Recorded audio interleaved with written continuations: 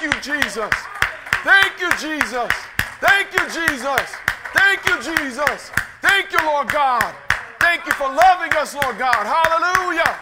Thank you. Thank you. Thank you. We can't tell you enough times thank you. Hallelujah. Hallelujah. Hallelujah. Hallelujah.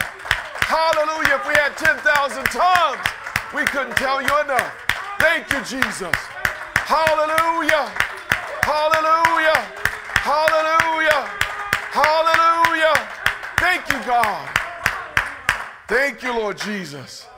Hallelujah. Amen. If I seem out of breath, it's because I am. We've been worshiping this morning, have we not? Hallelujah. Amen. We've been giving God what he deserves. Hallelujah. Thank you, Jesus. Hallelujah. Thank you, God. Thank you, God. Thank you, God. Woo. Hallelujah.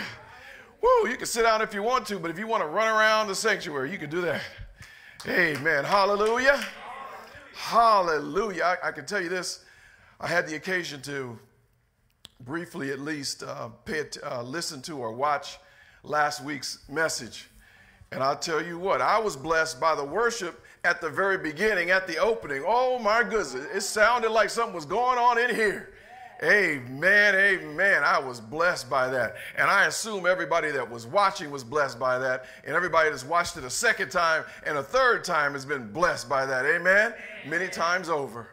Hallelujah. Welcome to everybody online and everyone here in the sanctuary. I greet you in the mighty name of Jesus. Amen? Hallelujah. It's good to be in the house of the Lord yet again. Hallelujah. Hallelujah. I'm grateful to God for waking me up this morning and starting me on my way. Amen. I'm in my right mind. I have the activities of my limbs. I get to one more time serve God. I get to be obedient one more time. Hallelujah. I get to make him proud one more time. I get to praise him among the saints one more time. Hallelujah. Hallelujah. Yes, Lord. Hallelujah. Thank you, Lord God. Thank you, Lord God. Thank you, Lord God. Somebody wishes they could be here. Somebody wishes they could praise him. Somebody doesn't have a voice. Somebody can't raise their hands. Somebody didn't walk out of the bed this morning. Hallelujah. Hallelujah. Thank you, God. Thou art worthy, O Lord. Thou art worthy, O Lord. Thou art worthy, O Lord. Hallelujah. Thank you, Jesus. Hallelujah. Thank you, Lord God. Hallelujah. Woo, God is good. God is good. God is good. Hallelujah. Hallelujah. Thank you, Jesus. I don't have to get up here and say a little fancy thing like let's have a praise break. Hallelujah. It can just happen spontaneously because God is just that good. He is just that good. And he loves it when we get together and raise our voices in sincerity about how good he is. Amen? Hallelujah. With an attitude of gratitude. Hallelujah. I'm still out of breath. Amen? Hallelujah. But again, I want to welcome everybody online. Thank you so much for joining us. And I want to give a special thanks this morning, a special shout out to Eduardo Lugo. Eduardo, you've been watching for quite a long time. You've been liking our posts on a regular basis. And I just want you to know, I don't know where you listen from, Eduardo. I think maybe the Rialto area, but I want you to know that your presence is noticed. I want you to know your support is appreciated. Amen? Hallelujah. And Brian Harold, I know, I've been watching you. We see you out there, brother. We see you from Bakersfield. We want you to know that we love you in the name of Jesus. Amen? We appreciate the support. Amen? Hallelujah. We want the best for you. Amen? Hallelujah. Amen, amen. And Deacon Glover, we see you out there, brother. Amen. We appreciate you continuing to log on. Amen. Hallelujah. And join us. And we appreciate your continued support. Amen. Hallelujah. Hallelujah. Thank you, Jesus. Sounds like it's Men's Day today, huh? Eduardo and Brian and Melvin. Hallelujah. Thank you, Jesus. Thank you, Jesus. And it may be Men's Day, but Jenny Perez, you've been on my mind, sister. I see you. We love you. We're watching you watch. Amen. We're watching you watch. And thank you so much for your continued support. Amen. Hallelujah. We continue to pray for our brother Clint Martin, who's been struggling with some health issues. Amen. We love him. Clint was able to come and be with us in person one time several months back. Amen. He sat right over there. I'll never forget it. He was destined, he was determined to get here and to be with us in person. And so we intercede and we pray that the Lord will wrap his loving arms around him and give him healing if it's in his will, but never let him think he's alone. Amen. Hallelujah. Hallelujah. And I also want to comment on the fact that the Morrises in Camarillo has been going through a tough week, but God has brought them through that week victoriously. Amen. Hallelujah. Hallelujah. Hallelujah. Hallelujah. Hallelujah. They've seen God's healing power. Hallelujah. Firsthand. Hallelujah. They've seen God's loving arms firsthand. Hallelujah. Hallelujah. They've seen that God, he may not come when you want him, but he's always right on time. Hallelujah. Thank you, Lord Jesus. Hallelujah. Hallelujah. Got to experience what it's like when a bunch of people that just love each other and that love a person that's in need all come together and do all that they can to not just to pray, but to act. Not just to pray, but to do something about it. Amen. Hallelujah. Thank you, Jesus. Hallelujah. So we love you, Morrises. Amen. Hallelujah. I eventually going to have a message this morning, but I'm going to share with you just how blown away I was this past week as we had a few people specifically reach out to either myself or Pastor Trina or both to express the excitement that they have about what our ministry is doing and how blessed they are by these messages as they come across. One person told me that actually comes here in person. No names will be named. One person told me that actually watches online live. And another person told me that actually watches it afterwards. Amen. And another person told me that watches on YouTube. Amen. So let's give God the glory. Hallelujah. Hallelujah. Thank you, Jesus. Hallelujah. Hallelujah. Thank you, Jesus. Anytime I get up here, I'm going to give my all. Anytime I get up here, it's going to be like it's for the championship. Anytime I get up here, it's going to be like it's the last shot and our life depend on it. But the pastor still needs encouragement. Amen? Hallelujah. Hallelujah. Hallelujah. Hallelujah. And I hope that as I say that and I gain my encouragement, those of you who help make this possible, those of you who are invested, those of you who help make the services happen and the things behind the scenes, hopefully you are also encouraged that we are making a difference. No matter what part you play, there are no big I's and little U's in the Lord. Amen? Hallelujah. We have different roles. Amen? We have different gifts, different talents. Amen? But our job is to be on post and what? On post and what? Amen. Hallelujah for Jesus. Thank you, God. Thank you, God. Hallelujah, hallelujah, hallelujah, hallelujah. Amen. And we mentioned it earlier. I'm sorry, but it's great to see Michelle back. Amen. Hallelujah, hallelujah. Amen. You all can't see her in internet land, but she's sitting there in her usual seat, and she is beautiful. Hallelujah, hallelujah, hallelujah. Hallelujah. She just had some good old time worshiping in the Lord. Amen. Hallelujah. Well, today we will embark upon our part 3, or our third part of a 3-part series. What does that tell you? It's over today. Amen. Hallelujah. Called the Creation Series. And it is called the Creation Series because we're going over the actions that we associate with creation done by God himself. Amen? But we cannot forget why this series exists. This series exists not so that we can go over creation yet again, amen? But there's something to that. There's some benefit there. But we did this particular series on creation because God said, and He's the boss. I would have gone a whole different way. It's a good thing we're not going by me, amen? But He wanted to let His people know just how much love and attention and care that He has for us. Amen? Attention to the details, the things that you might think sometimes that don't matter to Him.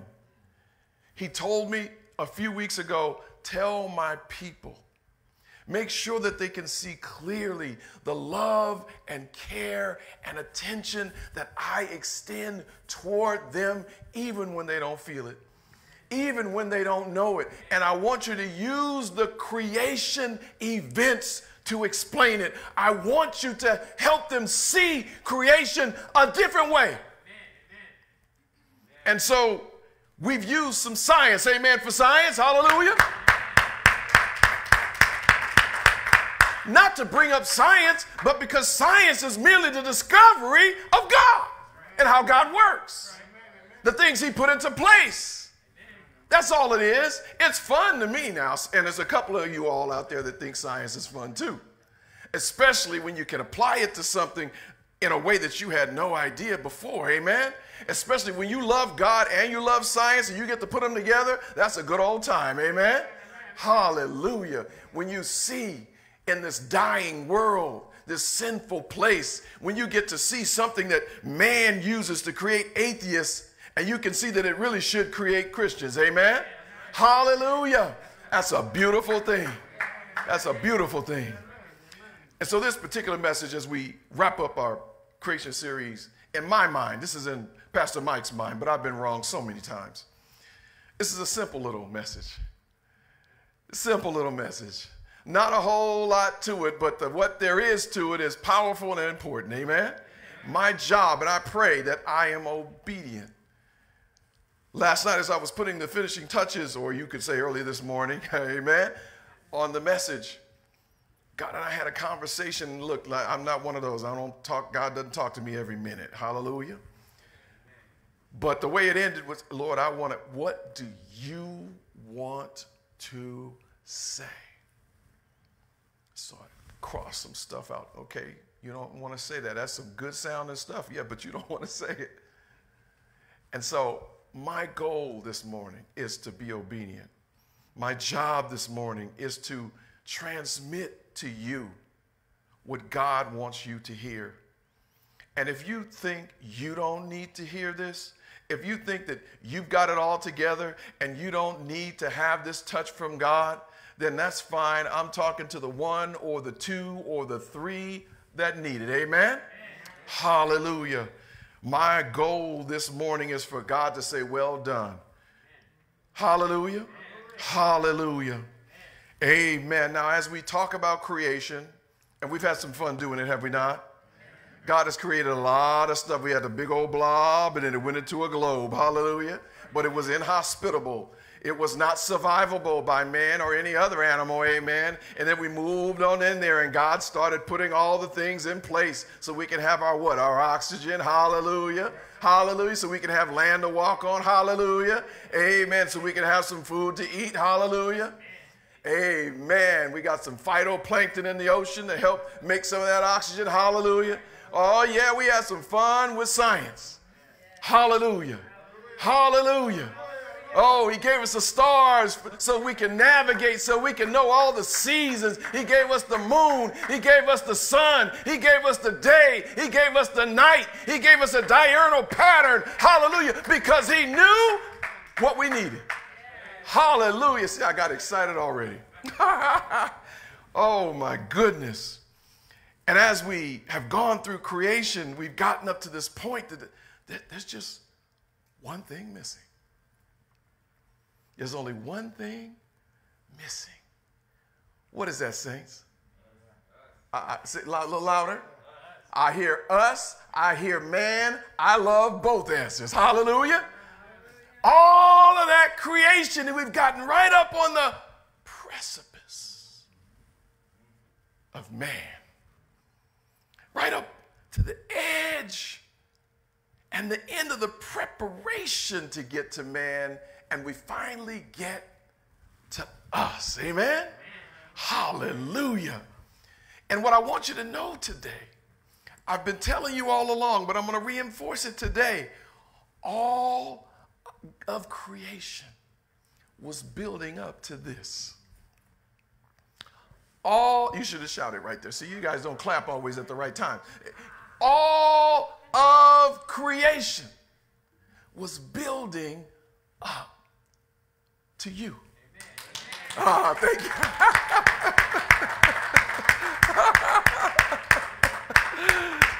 Thank you, Pastor Street. Amen. Natural leadership. Hallelujah. All of creation. God wasn't just checking a box. Okay, build a blob, create a blob. Have your spirit hover over it. Create light. Separate the light from the dark and create day and night. And all the other steps. He wasn't just check, check, check, just to do it. He wasn't just doing one thing and then another. He was doing it in a very specific order for a reason, with intention. And my hope, my prayer is that as we've learned those steps, that you can see God building up to man. And ultimately, none of that helps if you can't see in your own life that up to the moment that you came out of your mother's womb or her abdomen, if she had a C-section, there was a clock ticking. There was a drum roll. There was excitement and anticipation in heaven that you were on your way. You need to know that. Somebody needs to know that today. Somebody thinks their life has gone wrong because they weren't planned. You were planned. You were anticipated. You're not a nobody. You're all kinds of somebody to God. Hallelujah. Hallelujah. Thank you, Jesus. All of creation up to this point was just setting the stage for what God was working his way up to. Do all the other things matter? Do the fish in the sea matter? Yes. Do the phytoplankton matter? Yes. Do the birds in the air matter? Yes. Do the animals that walk around the earth matter? Of course. But we're going to see this morning just how much God was building up to you and to you and to me. And it's not my interest per se that you know that, although I'm invested in it. God wants you to know that. We're not just learning about creation. We're not just incorporating science for science's sake. God is trying yet one more way to reveal his character, to reveal his heart. Imagine the creator of the universe and rusty, dusty you and me, sinful, wrongdoing, you and me, needing blood rubbed all over us for salvation, you and me. And he took the time, he stopped everything and said, I want you to tell my people how much I care. I want you to tell my people how much attention I pay. I want you to tell my people. The creator, I said, of the universe, the one that we've been reading about, the actor, the one who flung all the stars into the sky, and now we know why. He stopped everything and said, I need you to know, yet in another way, my heart. I need you to know. Maybe somebody couldn't hear it all the other ways. Somebody needed to know that the God of creation actually didn't just look down on you, doesn't just know you, but literally lived in anticipation of your arrival. Hallelujah. And whatever your journey has been up to this point to get you to this day, he anticipated this moment in your life.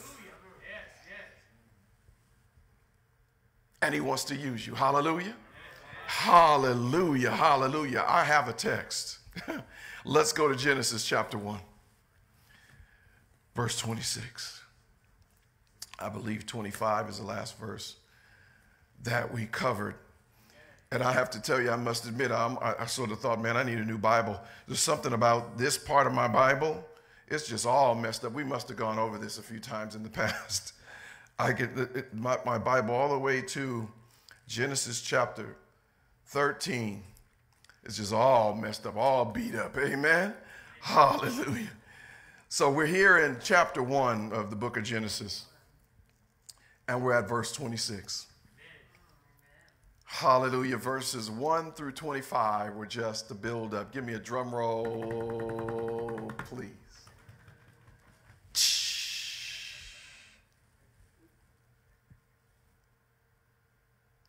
God was building up to this moment. I'm pausing not for drama, but I'm pausing to get us focused. I want you to, you've learned the creation story before, I'm sure. But I want to make sure I do my job, amen? All of the other things were being done to prepare things for man, to prepare things for you. And in your life, all the stuff that was happening before you got there was preparing this world for you. And all the stuff that you've gone through since then has prepared you for this moment. And so you're here. Now what are you going to do about it? Verse 26. And God said, let us make man in our image, after our likeness. We could just stop right there. Let us make man. Now think about everything that we've done up to this point. Think about all the wonderful things, all the preparation, making sure we have oxygen, making sure we have food, all those things, right? And then he says something completely different than what he's ever said before. Let us make man in what? Our image and in our likeness. That means man is special. That means God has a special connection with you. That means God identifies with you. Amen? Hallelujah. Many of you have children. When that child comes out and it looks like you know how you feel. You know you love your child anyway, but boy, when they look like you, touches you some kind of way. Amen? Hallelujah. Hallelujah. And he said, let us make man in our image and after our likeness. Let's make him like us. And let them have dominion, rulership, hallelujah, stewardship over the fish of the sea, over the fowl of the air, and over the cattle, and over what? All the earth, terra firma. And over every creeping thing. That means everything that moves. Hallelujah.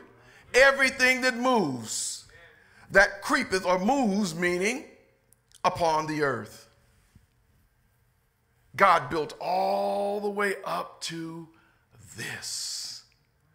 And he said, let us now make man. But when you study this, it's easy to think check and check and check. And okay, then we finally got to man. Okay, God's done.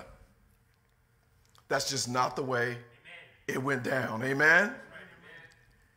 He says, let's make him in our image and give him dominion. He was not making this up as he went along. He was building to a crescendo of creation of the one that he would have that direct relationship with and identify with.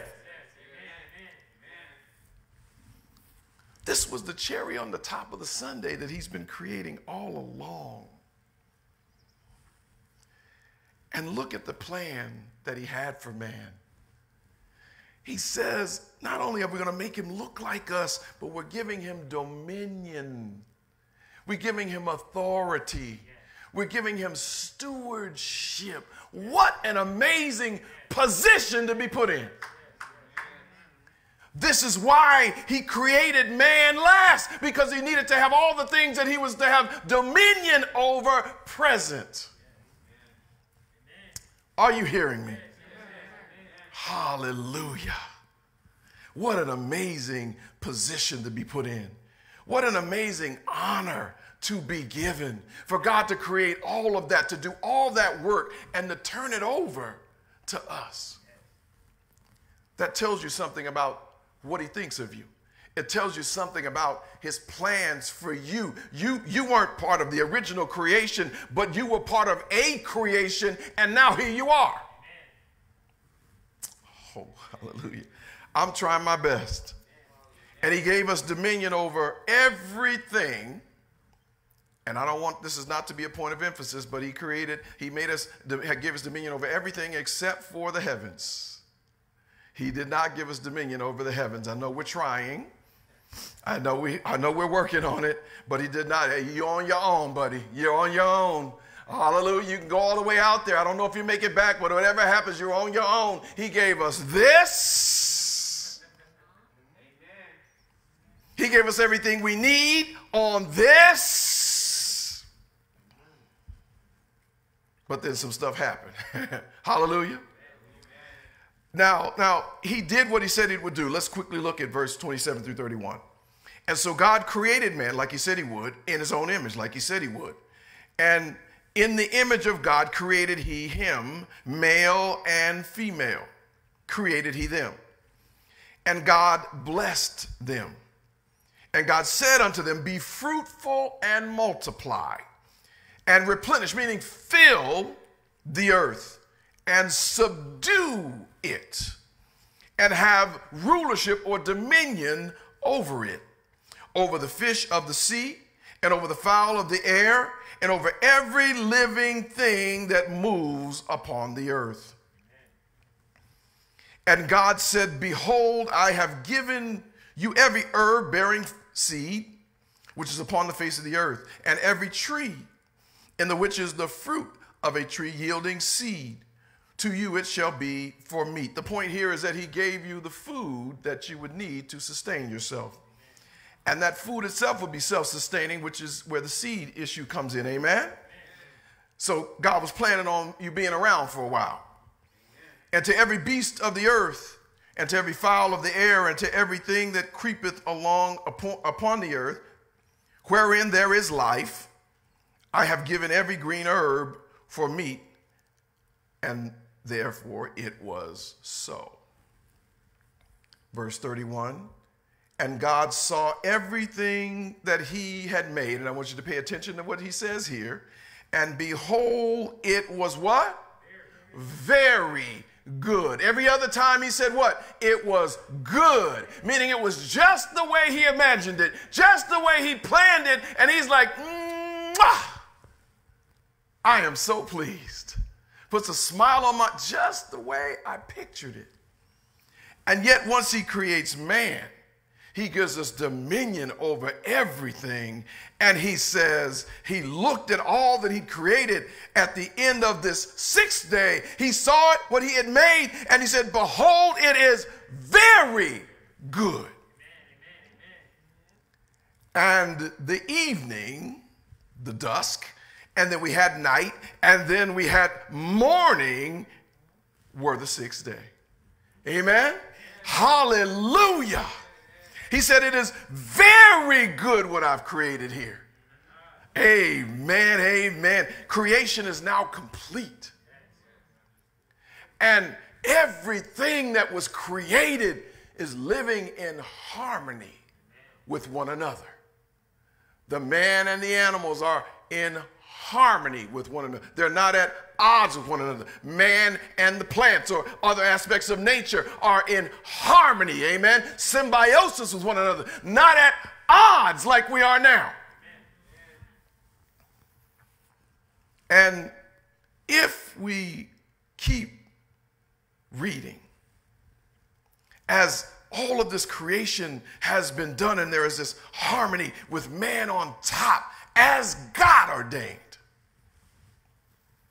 if we keep reading, we will see that God continued to bless man. On the seventh day, he rested. And in doing so, beyond just resting for himself, he established a 7-day cycle for you with guaranteed rest. I said he created a 7-day cycle for you with guaranteed rest. He didn't create a 21-day cycle so you'd have to work for 18 days just to get 3 days rest. He knew that you would need rest more often than that. This is God. He ordained it. Amen? He sanctified it. He saw that it was good and he wanted you to therefore have it. Amen? Because he made you in his image. Oh, if that rest was good to me, then I expected it'll be good to you. Hallelujah. So he gave us a weekly rhythm.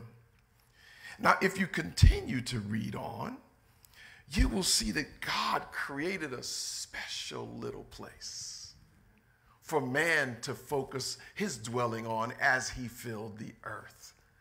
He was thinking about man that way. And he also gave a little slice of creation when you showed up. You may not like it. You may not like the parents you were born to. You may not like the situation you were born into. You may not like the challenges you had to face. You may not like the color you were made. You may not like the gender you were made. But let me just tell you, God had a plan for you, and he was not surprised. And it's not deficient. And all the things that you've gone through, he knew it was coming. All the mistakes that you made, he knew you were going to make it. All the times that you fell down and had to get back up, he knew that was coming. The times you got in the muck and the mire and he had to pull you out of there, he was ready. There are no mistakes here, amen? Hallelujah. God continued to pay attention to you. And he wants you to see it in creation. He created man for the dust. He breathed life into his nostrils. And he put all the plants that were pleasant to the eye and good for food. And he put them into this special garden eastward in Eden. Think about all that creation. Drum roll, please. Crescendo, man's here. All the angels said, man's here. And so God said, I'm going to create a special place for you. Like somebody you love is coming over and you create that special place. Can't wait for them to occupy everything they like, just the way they like it. And he continued on. And if you pay attention, he says, go ahead and tend this garden. Take care of it for me. And it's going to be easy. Sin came along and made it hard, but it's going to be easy. And if you keep on reading, you'll see that he said, you know what? Here's all some good stuff, but stay away from the bad stuff. He loves us just that much. Hallelujah. And if you keep on reading, you'll see, and this is for somebody out there in particular, you'll see that God even cared about your emotional well-being. If he cared about it in creation, but you better believe he still cares, amen? If he cared about it for Adam, you better believe he cares about it for you. He cared about your emotional well-being. He cared about your need for companionship. He didn't want you to be lonely. He didn't want you to feel left out. He didn't want you to feel like nobody cares about you. So he created, he dealt with your need for companionship and partnership. That you need some help and you need somebody that's willing to be down with you. You need somebody that fits you, amen? God is he's thinking about you. Somebody feels like they don't have all these things. Somebody feels like they don't have their emotional life in order. Somebody is on their wits' end. Somebody's just on the edge. Somebody doesn't feel like there's somebody that cares about them. Somebody doesn't have the companionship they want. Somebody doesn't have true partnership. That may be the case. But what you don't get to do when you leave here today is to think or believe that God doesn't care. Now, that doesn't mean everybody has to get married. Paul said, you'd be better off, the headaches that you could avoid. You need to know when you got it good. If you're here to worship God, there's a whole lot of distractions, a whole lot of arguments, a whole lot of trying to please, a whole lot of stuff that you're going to have to deal with that you can avoid. But that's not for everybody. Matter of fact, that's just for a few of us with that gift. But God cares. So as Satan whispers in your ear during those difficult moments and try to make you think you're alone, when he whispers in your ear and try to make you think that God doesn't care about those little things, they're not little to God. And when he created man, look at all the detail that he attended to, all the things that he cared about. And this is all part of creation. I hope you hear me. So man inherited, he was gifted a pristine planet and an awesome situation. Amen. I mean, God outdid himself. It was pristine and it was willing to cooperate with man. Hallelujah. Hallelujah. God, this is what God wanted for us. But we all know that we were born on the other side of sin. Amen. Hallelujah. We didn't get to have that pristine opportunity, but let me just tell you, we would have blown it too before we judge Adam or Eve or both. Hallelujah. But because of we had this pristine situation, this pristine planet, because sin did enter in, man's stewardship that God ordained him to has turned out to be far less than ideal. We think about this as global warming. We talk about all the things that we've done to sort of damage the planet. Yes, that's real ecological, amen, in our times. Ecological news, amen, ecological events and happenings. That is all true, but understand this was bound to happen. It was bound to become that way. It was frankly inevitable because of our pride, because of our selfishness, because of our greed, and because of our short-sightedness that came as a result of sin. This was going to happen. If you think about the first sin ever, it's because we had everything and we wanted more.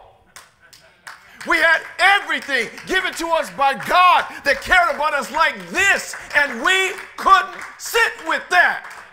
He did all of this, and all somebody had to do was whisper a few little nothings, and we turned on the God that gave us all of it. You think we won't burn a little hole in the ozone layer? You don't think we will amass wealth as, using fossil fuels? You better believe we will. That seed was planted a long time ago. We were not going to be good stewards of what God gave us. And we also don't treat one another the way that we should. It started in the very beginning. We don't treat the earth the way we should. We don't treat the animals the way we should. We don't treat the oceans the way we should. We don't treat the animals the way we should. We don't treat each other the way we should. Why? We started out with pristine and wonderful, but sin. So don't be surprised about why things are going the way they're going, and don't think that people are going to somehow have self-restraint. They will build ships to try to go somewhere else before they'll stop. They can't get out of their own way, because it doesn't matter how much they have, they want more. And it doesn't matter how much they have unto themselves. People can starve. People can die. People cannot be able to breathe. People can be damaged. All that sort of, the glaciers can fall down. But I want mine. I make my money off of this, so I want mine. Don't be surprised. That's just the way sin looks. We have so much, everybody could be fine. But it's not going to happen like that. It's not going to happen like that. As soon as sin came into the world, selfishness, pride, greed, you had everything. And all we could think about is the one thing we didn't have. It's in our DNA. Amen. Hallelujah. Hallelujah. So now, for the same reason that man has not been a good steward over this earth and, frankly, has not treated each other well, your life often gets messy, does it not? Your life has often been hard, has often been difficult, right? Has often been painful, has often been disappointing, sometimes lonely, amen? And you can wonder sometimes, do you really matter? This is all because of sin. God did not plan it that way, but he knew it was coming. And so he had a plan and a solution. And this is why Jesus came. And this is why Jesus lived. And this is why Jesus got on the cross. And this is why he did not get down from the cross. Because we needed it, amen? And so God wants you to know your creation journey, all the drum roll up to your arrival and your journey since then, amen? That it matters as much to God as the creation mattered to him. Your life, your arrival matters as much to God. Your journey on this earth matters as much to God. Your calling, your reason for being, the needs that you have matter as much to God. You see the detailed work he put into creation. He didn't leave any stone uncovered. But he understands that you were born into a sinful world. So he's ready to meet you at the point of your need. He's ready to pick you up when you fall. And no matter how many times you've fallen, no matter how many wrongs you've done, you don't get an out. He still wants to use you. Hallelujah. That's right. You don't get that. He still wants to use you. He hasn't changed his mind. You may not like your assignment. I know you may not like your assignment. Oh, God, you created me. That's beautiful. Oh, you know what? My hairs on my head are numbered. That's wonderful. Oh, you had all these plans for me, all right? You had all of that. But I don't like your plan. I don't like the situation you put me in. I don't like the people around me. I don't like the assignment you gave me. Well, can I just tell you, join the club. Welcome to the party. I can just give you a few. Jeremiah, would you rather have Jeremiah's job? Would you rather have that? We're talking about your creation meaning something, and what I'm getting at here is how you can undo that in your own mind by rejecting God. Oh, that's great. I'm created, but for a reason. You're not just here to take up space. So we can't just talk about creation until we get into the reason for creation. Hallelujah. The reason you were created is so you can do something that God needed you to do, that he gifted you for, that he created you, designed you, customized for. Customized. Oh, but I don't like my situation. I don't like my upbringing. I don't like my environment. I don't like my color. I don't like my assignments. So as you're thinking those thoughts, just think about Jeremiah. The crying prophet wrote all the lamentations. How would you like to have your whole life devoted from a young age, God telling you this is what you got to do, and don't you dare worry about their faces, and have nobody listen to you? You have had children that won't listen to you sometimes, and you know how much grief that causes you. How about being a prophet, doing exactly what God told you to do, saying exactly what God told you to say, saying exactly the way he told you to say it, and to have people prefer false prophets over you? To have not one time for people to listen to you. Would you rather have Jeremiah's job? You may even think you want Moses' job. I don't want my assignment. I don't like the little creation you made for me, God. I like that person. We think of Moses as this big old person because he's mentioned so much and so venerated in the Bible, but you might even think you want the first part of his life, but would you want your life threatened like his was? It's easy to forget that. You want to be born into that?